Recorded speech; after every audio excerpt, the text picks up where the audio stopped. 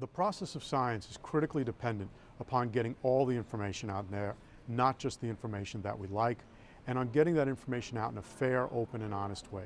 What seems to have happened as some feelings about obesity being a crisis have arisen is some people have gotten emotional, and that has led to a distortion, perhaps, of some of the evidence. So, for example, observational epidemiologic studies, which show correlation but not necessarily causation, have often been described as though they show causation. Randomized controlled trials with statistically non-significant outcomes, in other words, without showing effects, have been described as though they show effects.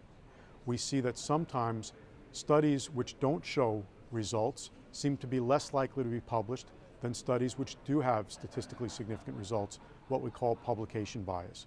These and many other factors lead to distortions in people's views about how strong the evidence actually is, making them think it's stronger than it actually is.